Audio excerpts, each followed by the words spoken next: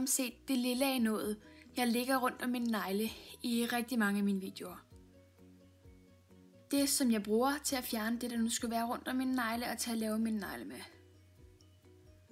Det hedder Liquid Palisade. Liquid Palisade kan kun købes i USA, og i USA koster det $22 plus det koster at få det hjem.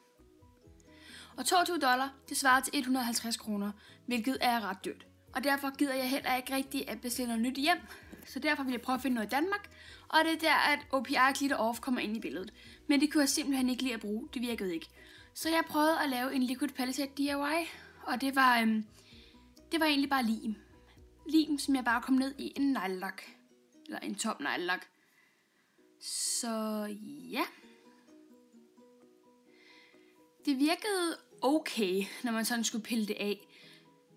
Men det er jo lim, og lim det er nok ikke det bedste at have på sine hænder og fingre. Og det er nok måske en smule giftigt.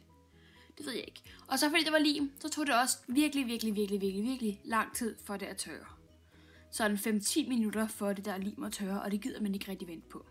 Så jeg kiggede på ingredienserne i Liquid Palisade, og I ved godt, at man bare skal kigge på det første. Fordi det er det, der er mest af, og i det her tilfælde er det bare latex. Så det er i det hele taget bare lille latex. Så jeg gik på Fest og Farvers hjemmeside, fordi jeg tænkte, de kan lave sådan nogle kostymer og sådan noget. Og der søgte jeg så bare på flydende latex. Og så kom det her frem, og det er til at lave ar og brændsår og sådan noget.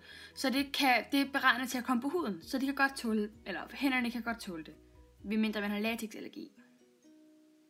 Så hvis I har latexallergi, så skal I ikke købe det, men det koster kun 59 kroner for det her. Så ja, den købte jeg så. Og her kan I se, at den har måske ikke den bedste ting til at komme på neglene med. Ja. Men jeg prøver alligevel, og så kan I se her, hvordan jeg gør. Prøv bare på at komme det på en lidt underlig måde. Så ja. Det går ikke lige frem godt. Og så lader jeg det bare tørre, og det tager 2-3 minutter. Og når det tørrer, så bliver det helt gennemsigtigt. Og så prøver jeg bare på at hive det af. Og det gik ikke lige så godt den første gang. Altså det var første gang, jeg skulle prøve det, så jeg vidste ikke helt, hvordan jeg skulle gøre det. Og det var ligesom Liquid Palisade, hvordan det gik. Og så havde jeg også kommet det lidt ujævnt på. Så jeg prøver at finde en lille pensel, som jeg kan komme det på med. Så jeg kommer bare en klat på min finger. Og så bruger jeg min lille pensel til at fordele det ud.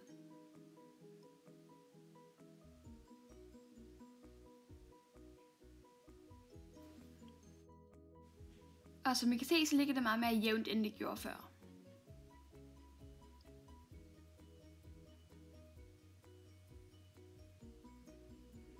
Og jeg lader det bare tørre, og det tager sådan cirka lige så lang tid, som det gjorde før. Der er ikke rigtig noget spændende ved det. Og så vil jeg så bare prøve at hive det af, og som I kan se her, så går det meget bedre. Nu fungerer det. Så ja, I kan bare se lige lynhurtigt, hvordan jeg gør mine negle klar til, at jeg kan teste. Så jeg får dem bare hvide efter noget base coat, og det er sådan, ja, det er bare det, jeg gør. Og så tager jeg den lille pensel med noget, det der latex noget, og kommer det på mine ringefinger. Og jeg gør det kun på den finger, fordi jeg vil teste det mod Liquid Palisade, som kommer på min lange finger. Og så vil jeg til sidst også teste mod lim. Så vi kan se, hvilke af de 3 ting, der fungerer bedst. Og jeg lader det bare tørre, og så kan I se her, Liquid Palisade, det er allerede tørt nu. Det tørrer ekstremt hurtigt. Og så kan I se, at så den der latex, den er også næsten tør nu. Men limen, den er stadig ikke helt tør. Det tager et stykke tid, for den er tør. Virkelig lang tid. Og så klog som jeg jo er, så fik jeg min latex og min Liquid Palisade til at røre hinanden, og så kan I se det sammen. Og så bliver man nødt til at hive det af, og komme noget nyt på. Så ja.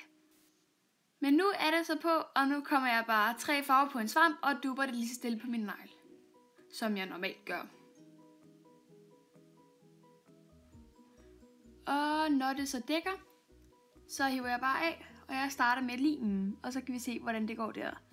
Det er lidt svært at få fat på det, fordi man ikke rigtig kan se, hvor det er henne. Så jeg får endelig fat på det, og så hiver jeg. Og den kommer simpelthen ikke helt ind og får det, og det skaller, og det går ikke så godt. Så prøver jeg liquid palisade, og det går som det plejer. Det hiver bare lige af. Ja, okay, jeg kunne ikke få ordentligt fat på det, men ellers så hiver det bare lige af. Og så prøver jeg til sidst med mit latex, og det ligner lidt liquid palisade, når man hiver det af. Bortset fra det gennemsigtigt, så er det ellers det samme næsten. Meget billigere. Og som I kan se, så er der ikke rigtig noget latex tilbage på mine fingre, og der er heller ikke rigtig noget liquid palisade tilbage. Men limen, der er rigtig, rigtig meget lim tilbage, som I kan se, det der helt inderst der, det er lim. Men min pensel, den havde det ikke så godt efter det der latex løjse. Så det tror jeg ikke. Jeg skal finde en anden metode til at få det på end det. Jeg prøver lige på at redde min pensel, men det går ikke så godt. Så jeg finder en tom neglelak. Og det her er bare en tom topcoat, fordi det er nemmest. Og så kommer jeg bare mit latex ned i. Og når den så er fyldt, så tager jeg bare min lille pensel og kommer den ned i.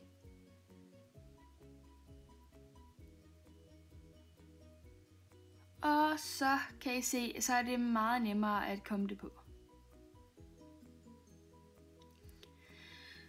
Så det kommer jeg bare lige på de her 3 negle. Ikke rigtig fordi jeg skal lave noget med dem, men kender I ikke godt det, at når man var lille, så kom man lim på sin hånd, og så sad man og ventede på det tørre, så man kunne hive det af. Sådan er jeg også, og så er det jeg vil lave nu. Og så lader det tørre, og så piller jeg det af.